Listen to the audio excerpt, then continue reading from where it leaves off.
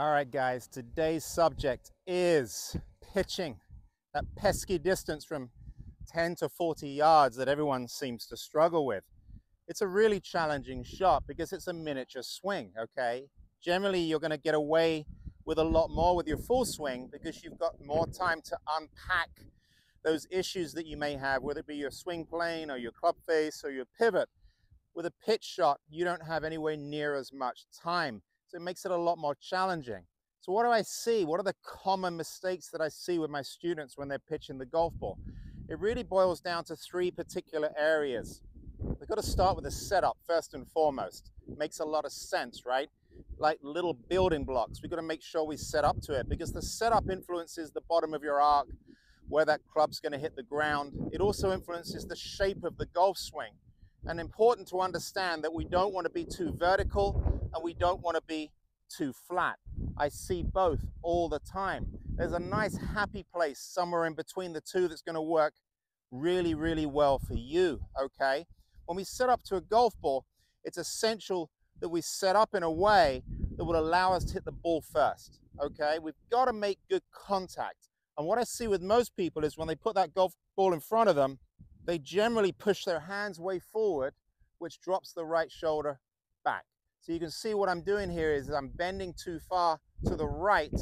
My bottom of my arc is way too far behind the golf ball, and that's going to cause me, of course, to either hit behind the ball or hit up on the golf ball. So it's very, very important to understand here that when we set up to a golf ball, obviously you can vary your ball position, not by much, but you can vary it depending on what type of trajectory pitch you want to hit. But you've got to make sure that that right shoulder isn't too low. What I like to feel, and I've talked about this a little bit in my chipping as well, I like to feel like I'm almost set up left hand low when I'm even hitting pitch shots. So if I go left hand low, you can see it naturally steepens this right shoulder. And then I'll do that on occasion. Every week or so, I'll just actually hit some shots left hand low.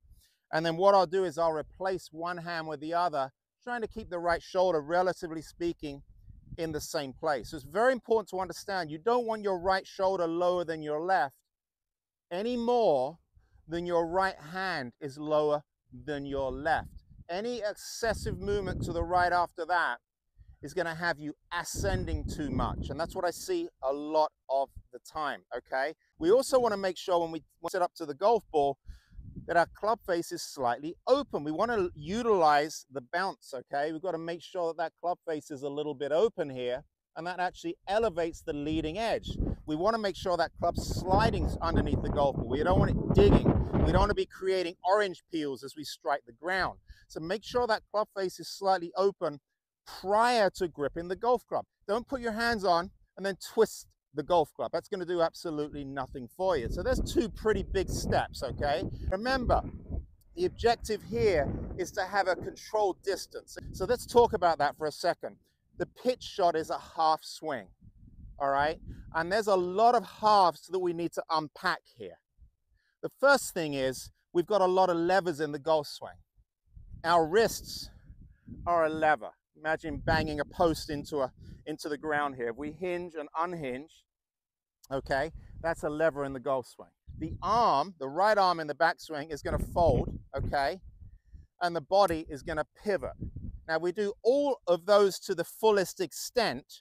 We're going to be hinging the wrists or the club about 90 degrees. We're going to be folding the right arm about 90 degrees, and we're going to be rotating the body about 90 degrees. And that's going to give us all the leverage we want if we want to hit a full shot. So what are we going to do for a half shot? Well, we're going to do half of everything, okay? So that means when you set up to it, if you can picture hinging all the way up here for a full shot, halfway is going to be somewhere in here. It's going to be closer to 45 degrees. If I hinge too much with my wrists and don't rotate my body, I'm going to get too steep. I'm now too vertical. Conversely, if I rotate my body and I don't hinge my wrists, I'm going to get too deep. I'm going to be too flat, and that's going to cause some problems. So we need to sort of understand how we blend the wrist hinge, the right arm folding, the body pivoting. It's like a dance. It's a marriage between these things. And if we do that, we're going to be on plane. What I like to do here is I'm going to go ahead and set up to it. And I'm going to put another golf ball about a yard the other side of this ball. I'm going to go ahead and hopefully stay in the camera here. There we go. Good stuff. And what I'm going to do is I'm going to go ahead and set up to it with a slightly open face. Imagine here I'm going to hit one right through that hoop, okay? And then I'm going to go ahead and make sure my right shoulder remains steep. I'm going to align slightly left of my target. Guys, slightly left of your target. You don't want to get too far across it. So I'm going to open up just a little bit to the left of my target. And the reason I like to do that, I'm going to go ahead and face the camera, is if I align slightly left, I feel like I've got a little bit more room for my arms to swing freely to the left side of my body, okay? Very important to understand that. So I'm going to align a little bit left. And as I set up to it here, I'm going to stand a little closer to the golf ball than I would a regular golf shot, but I'm not going to stand as close as I would if I was chipping, all right? So it's somewhere in between. And then I'm very simply, without lifting my arms, I'm going to go ahead and lift that club and point it directly at the golf ball so I can no longer see the golf ball that's 1 yard in front of me. Can you see that? I'm going to do it one more time. Sit up to it just normally. I'm going to lift my club. I'm going to make sure I can no longer see the ball in front of me. If I do that, I've hinged my wrists about half the distance. You can see here I've got plenty of room to do more. It's about halfway. So I'm going to do it again. Lift it up. I'm going to go ahead and cover it up, okay? Now what I'm going to do now is I'm going to simply rotate my body towards the camera.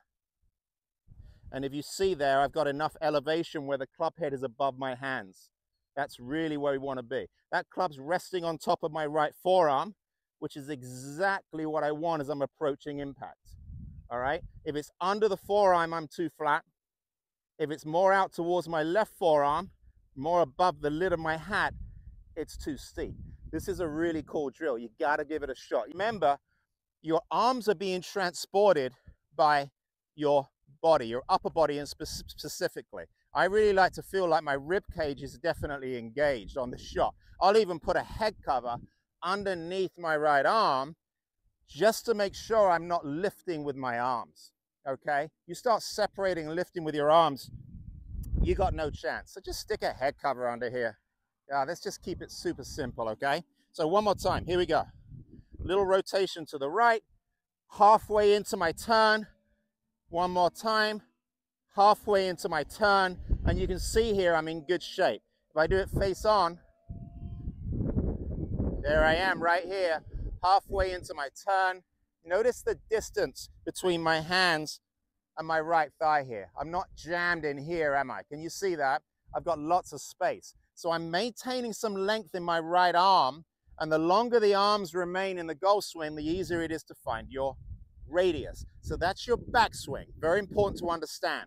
What I see a lot of is either picking it up, over leveraging the wrists, or under leveraging the wrists and dragging the handle to the inside. Of course, that drops the bottom of the arc way, way too far behind you. So if you can find that balance between the wrist hinge, a little bit of a soft right arm, okay, you're going to feel it folding just a hair. I don't want that right arm too straight because, of course, if it is too straight, we can see immediately the glove, of course, is going to work out from underneath my shoulder here, okay, my armpit.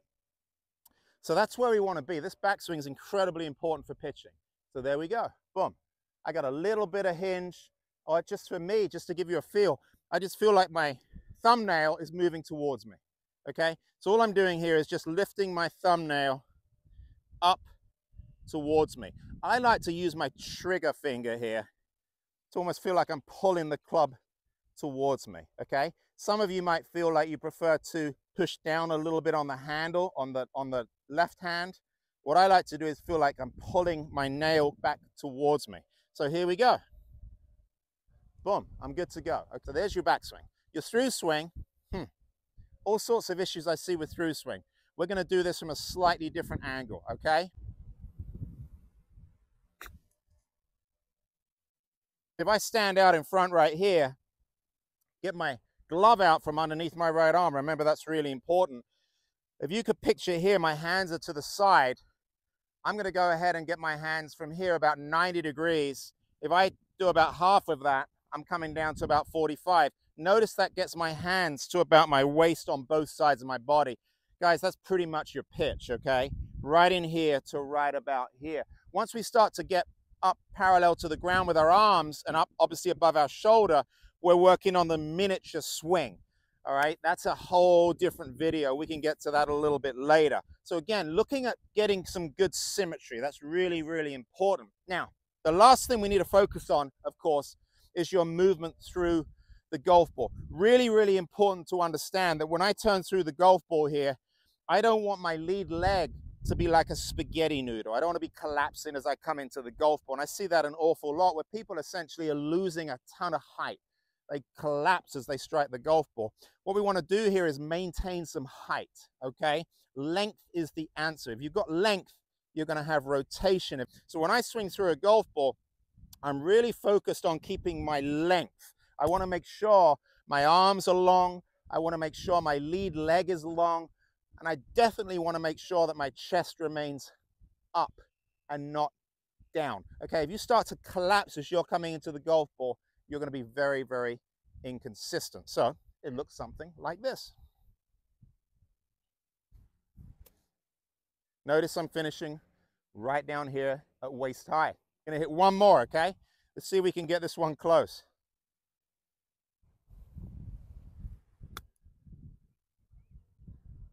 Come on, break to the right a little bit. There we go. Nice and tall. Definitely don't want to collapse, okay? So I hope that helps. I've got some good visuals here. Get to work, okay? Really, really important to work on your fundamentals. You do that, you're going to see some great results.